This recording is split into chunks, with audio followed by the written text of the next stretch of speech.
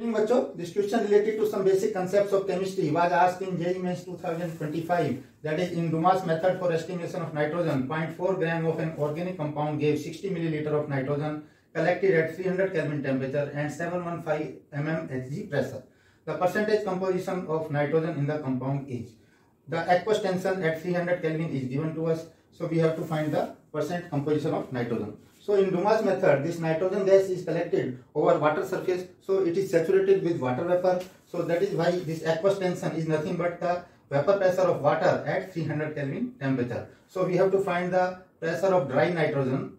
So dry nitrogen pressure, that will be equal to the given pressure, that is 715, minus aqueous tension, that is 15. So this is 700 mm of Hg. This is the pressure of nitrogen gas. Okay. Now this in atmosphere, it will be 700 divided by 760. This will be in atmosphere, because one atmosphere is nothing but 760 mm of Hg. Okay. Now we can find the number of moles of nitrogen gas collected. So number of moles is PV upon RT by the ideal gas equation. Now pressure is 700 divided by 760.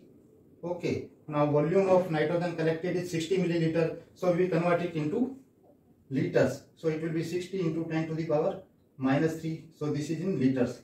Because the value of R is 0.082. This is in liter atmosphere per mole Kelvin. Okay. That is why the units we have converted to liters. This volume in liters and the pressure in atmosphere. And divided by R. R is 0.082 into temperature, that is 300 Kelvin. So with this we can find the number of moles. This will be coming at 0.0023. Okay. Now the mass of nitrogen will be number of moles multiplied by its molar mass, that is 0.0023 multiplied by 28.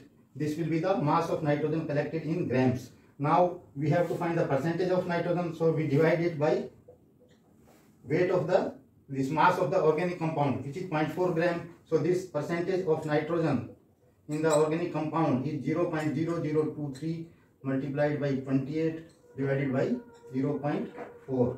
So this will come as 15.71. So 15.71%. This multiplied by 100. So that is the percentage. So this will be 15.71%. So option A is correct. Thank you and wish you all the best.